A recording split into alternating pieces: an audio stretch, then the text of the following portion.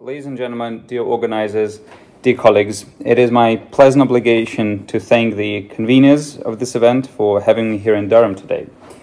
In a nutshell, I will use my time to condensely present at this venue some of the results in one of the chapters of my doctoral thesis, which is due in autumn this year, probably in November, and I will most happily welcome you all to my defense, be it physically or in a hybrid form. The starting point of my thesis is the long-standing historiographical debate about the identity of 46 individuals in the late 10th and early 11th centuries that got commemorated as thegns in Danish and Swedish runic inscriptions. The debate has frequently relied on the fuller historical evidence here in England. As of now, no resolution has been found, and I make a point that this is because thegns never were an object of study for their own sake. In turn, when resorting to Anglo-Saxon material, a comparison was similarly drawn not with first-hand sources, but with scholarly literature.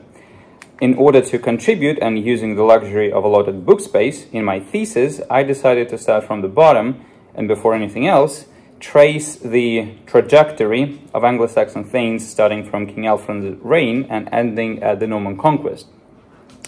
It is these results, somewhat cockily titled Sociology of Anglo-Saxon thegns, that I'll be sharing today.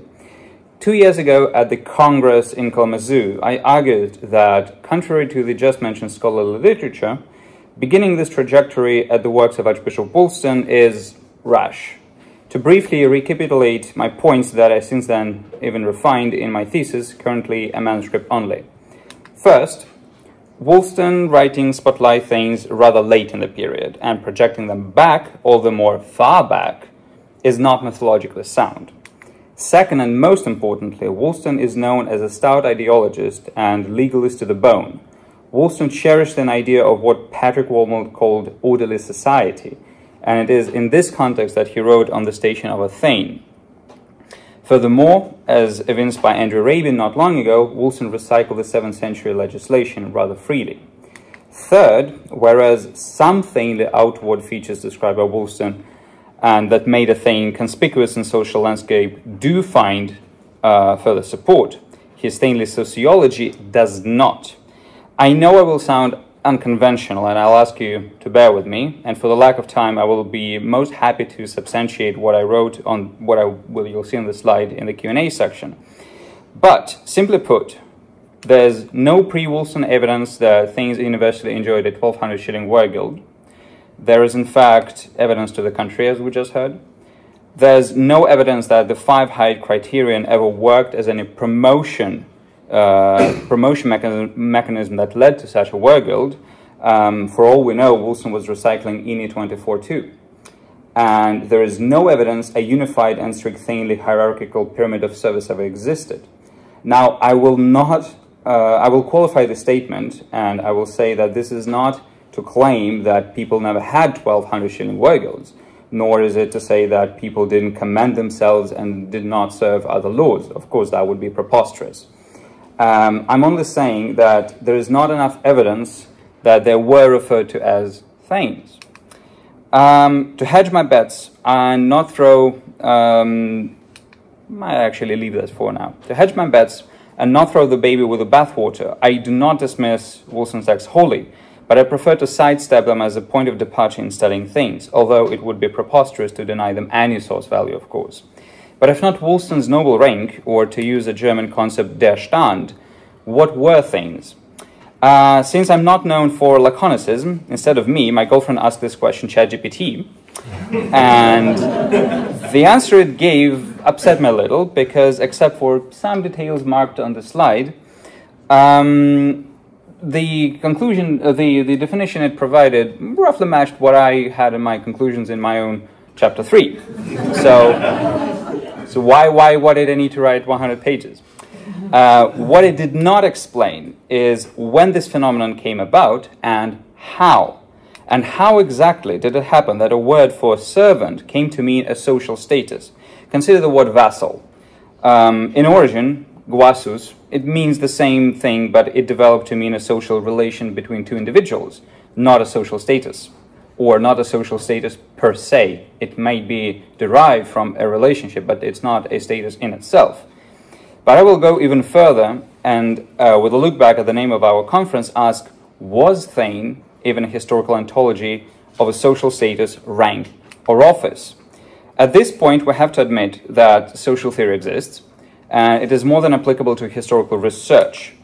A historical ontology is a concept introduced by Ian Hacking and summarized on this slide in gray. For the sake of brevity, when I speak of things as historical ontology, I mean a certain social behavior that arises from people's self and external identification that are in a state of a constant feedback loop. And this behavior is directly tied in with the constituent social features. This is especially important since we don't actually work with living people, do we?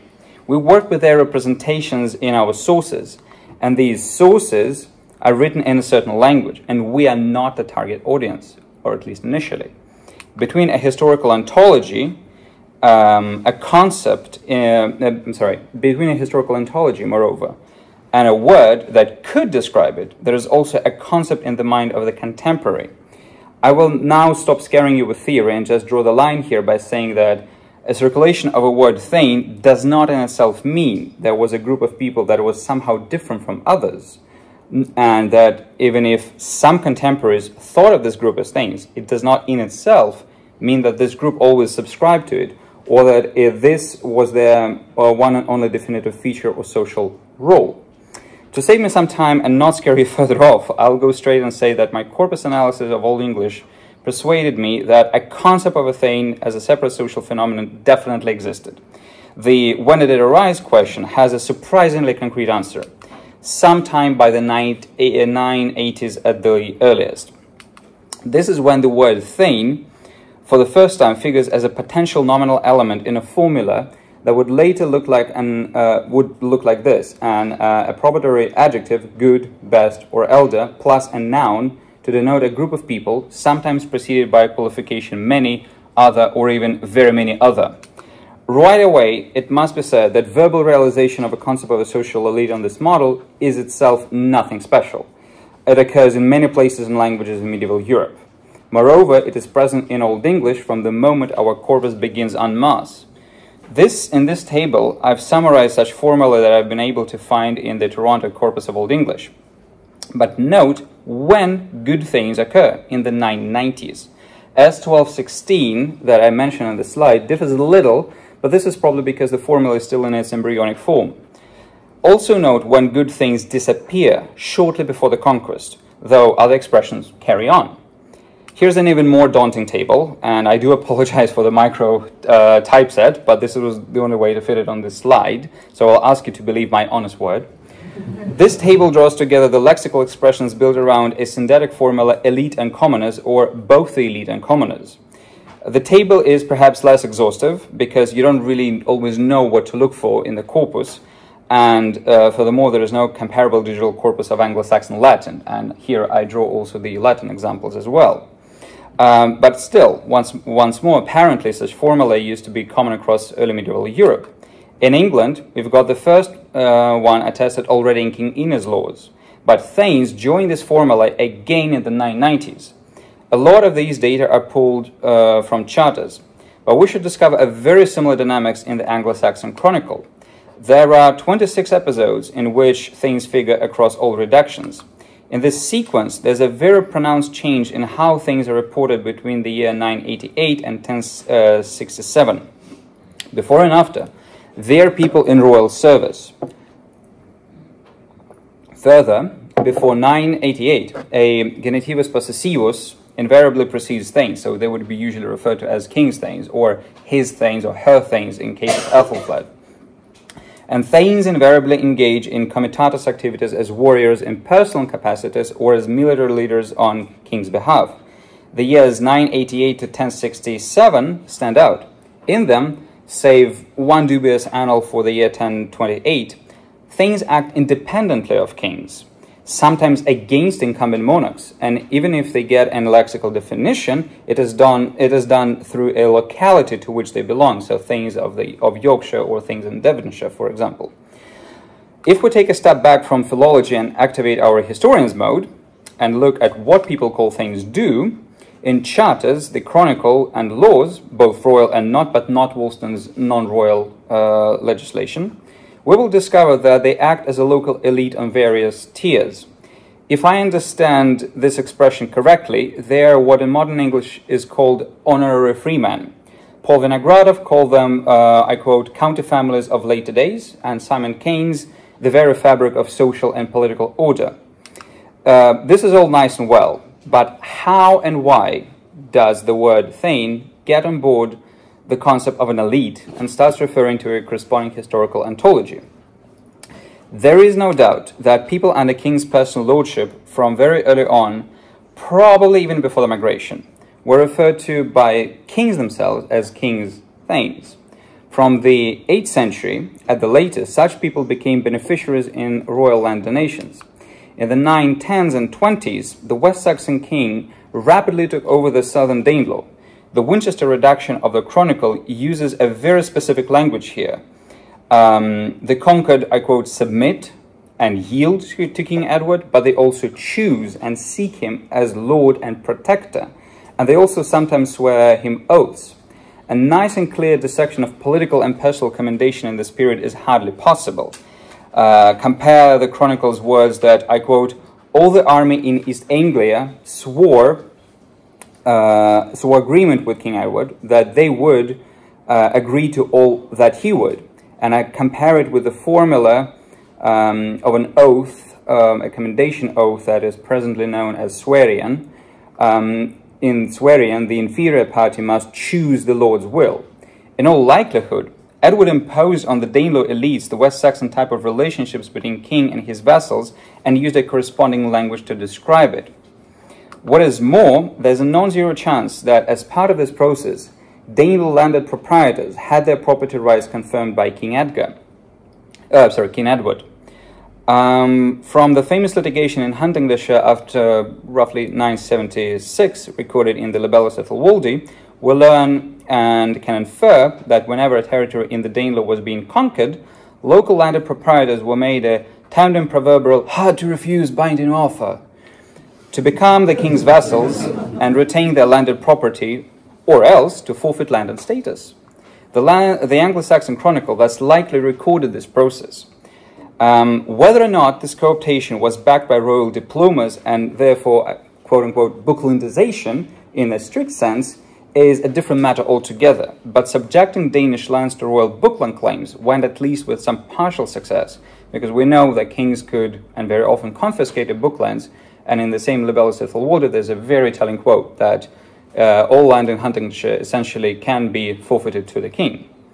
So my first conclusion thus boils down to the following. Thegns as a local elite is a product of an imposition of the royalist concept of West Saxon vassalage from the first quarter of the 10th century.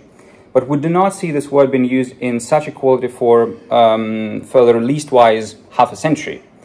In the interest of time, I will admit that this may have been what our sources tell us, and not wie es eigentlich gewesen war, as Hanke would have said, because I found few but still very important testimonies that in the royal discourses this sense did appear several times in between those dates. To actually fussing this sense outside the royal discourse proper, it had to somehow get disseminated.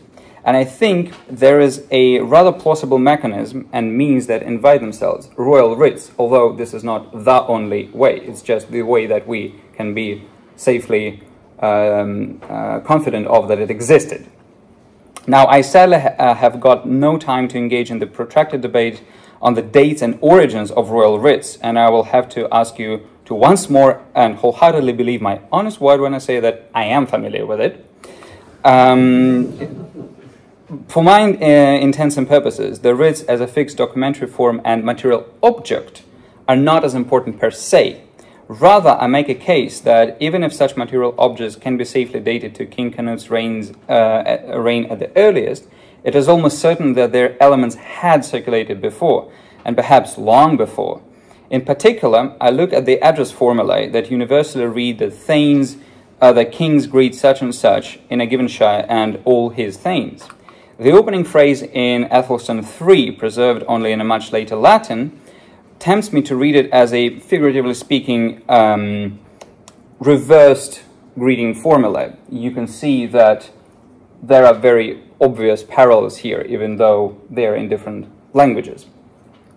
Note, by the way, that this address suggests that tiny could be both commoners and the elite, although a lot depends on whether the syntax here is conjunctive or disjunctive. This brings me to a second conclusion. Not only were things as a local elite a product of a royal ideology and language, but it also was kept alive and propagated by means of royal government. It is patently clear that the language of this government, at least in respect of thegns, was surprisingly uniform and formulaic, so that it probably didn't match the realities on land. For example, if we look at King Edward's writs, we have them addressing people in Yorkshire, in Nottinghamshire, in East Anglia, and in Devonshire, and Wiltshire, and they all use the same language, regardless of what the social landscape actually looked at. So far so good. We have established that the word thegn proliferated in Old English. My count revealed about 2,000 plus entries in the Toronto corpus, and that a concept of a thegn as a person from the elite did certainly exist by the end of the 10th century, when Woolston also picks it up and gives it a unique spin in his ideology. But what of ontology? In other words, was there something that made things a unique phenomenon, a putatively unique social entity that had to find a conceptual and lexical expression? And how do you answer this question? Well, here's where I step on the thinnest ice in my thesis and my today's presentation, I must admit. My suggestion is to try to combine the possible internal and external evidence on the identity of such a group. First, I will list the major arguments that support the idea that people call themselves thegns because they internalize this identity, and that outsiders identify them as such for a reason. Of course, one immediately think of the ordinance concerning the Dunsäte and its use of thegns in the elite versus commoners formula. Then naturally, there are already mentioned charters. They seem very straightforward, right? Of course, one must remember the famous Cambridge Guild regulation that overtly presents itself as a code among some Cambridgeshire thegns, verbally. It's right there. Woolston, well, yes, of course, I argued for caution in reading him, but it is unlikely that he ignored his readers' space of experience. He probably defied their horizon of expectations, it is true, but he had to strike a chord with them. The same can be said about Ælfric, who we know wrote for non-Latinate elite laity, as we heard yesterday, for example. It is possible that the language of the two, as well as other royalist authors, could have been picked up by the audience. There's a very telling parallel between Ælfric's rendition of the Latin phrase "viriliter age" in Joshua 1:18 as huge theinliche, and a similar phrase, doth theinliche, in S 1462, which postdates Ælfric's text, so we might consider that there's a direct connection there. One should not underestimate the discourse introduced from above, of course. Then there's, of course, the Domesday Book. I counted almost 1,000 times that the word tinus get used. And there's also the De Obsessione Dunelmi that uses a Latinized tame without any declination in reference to some important Northumbrians. All these arguments can be objected, however. For example, the first three here, they all suspect of royal language. Woolston and Ælfric, well, they're not quantifiable, they're unique evidence. The Domesday Book, I will probably discuss this in a Q&A or in the coffee break. It's woefully unsystematic in how it uses its language. The Obsessione is also rather peculiar because there are many people mentioned there, and those that we know that attended the court are not called thegns, although they are ministry in the charters, and vice versa, those that didn't, that actually get called thegns. So very inconsistent here. And then there's, of course, negative evidence, too. William of Malmesbury elaborates on these on a terse account in the Northumbrian Rebellion in the Anglo-Saxon Chronicle of 1065 and supplies 7 names of ministry. He writes in Latin. 5 are identifiable, and only 2 have signed as ministry. But worse, their relationship seems a little upset in various accounts, so it's plausible that, in fact, it's 2 names in multiple generations. There's a unique inscription on a porch in a church in Kirkdale. It was commissioned by the founder, one Orm, son of Gamal, probably one of this family. And here he did use the offices or titles of an earl and Knut, king, but he did not refer to himself as thegn, even if he probably was a minister in at least one of the charters. So why that? Probably was not important. Wills wills are ego documents and would find no example of people referring to themselves as I, X, a thegn, even though we have the same for aldermen, reeves, and kings and bishops, so nothing of the sort. Linguistics, we have some terms that survive Middle English, like earl, alderman, reeve. We also have new words that are coming in, like gentry and gentleman, but the thegn dies out. We have knecht replacing it for all intents and purposes. The word thegn does survive, but it then dies out, and then it gets reintroduced from Scots. So perhaps we need some caution in using the word thegn in our modern scholarship. As Shakespeare said, a rose by another name would smell as sweet. I'm not saying that thegns did not exist at all, but if we're using this as a blank term across the board, are we not perpetuating, to figuratively speaking, a narrative of the kings, by the kings, and for the kings? Thank you very much.